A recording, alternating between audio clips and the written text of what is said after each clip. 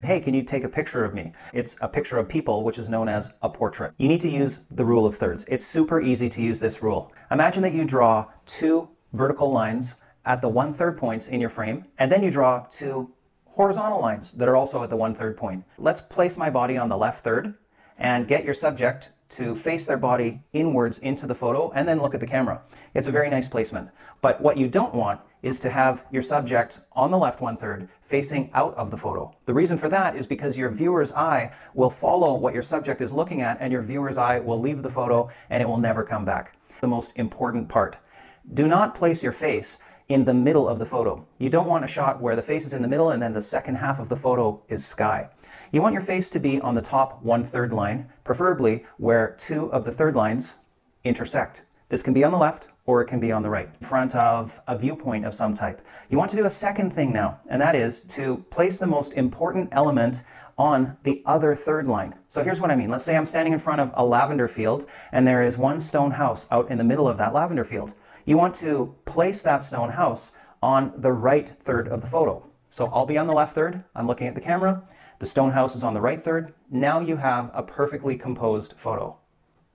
You want to avoid anything that is busy in the background from protruding out from especially the head of your subject. Let's take that same photo and say that I was on the right third, right in front of the stone house. And not only am I blocking the stone house, but there are elements of it that are coming out from the sides of my head. It doesn't look good. And this is especially true with telephone poles and trees.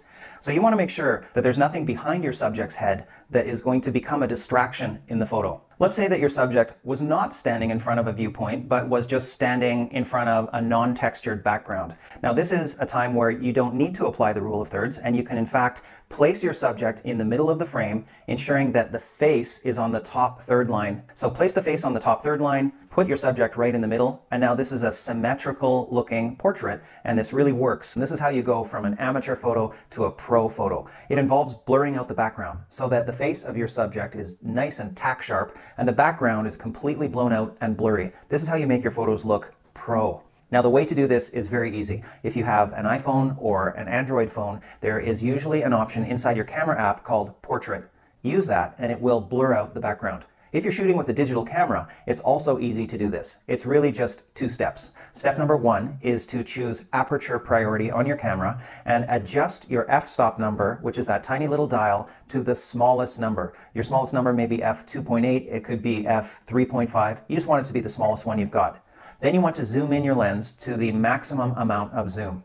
And when you do those two things and ensure that you are focusing on the face of your subject, then the background will be completely blurry and your portrait is going to look professional. So here's your recipe. Step number one, move your subject around so that your subject will be on one of the third lines in the frame. Step number two, adjust your frame so that any interesting elements that are in the background will also be on one of the third lines. And step number three is the lighting.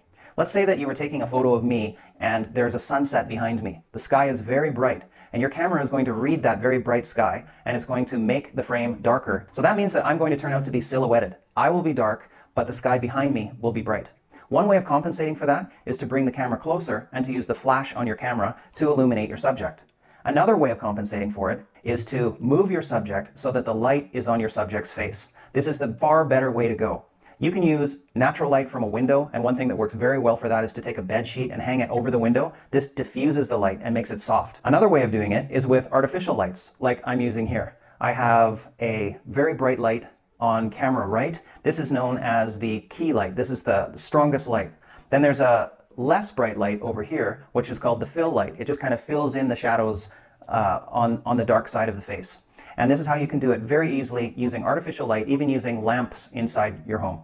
So let's recap your recipe. Step number one, move your subject using the rule of thirds. Step number two, move your camera and use the rule of thirds to capture any interesting elements that are in the background. And step number three is ensure that the lighting is going to be correct on your subject and that your subject is not backlit, like having them stand in front of a sunset. That's the basic recipe for taking portraits, which are the most common photo that you're going to take during your lifetime.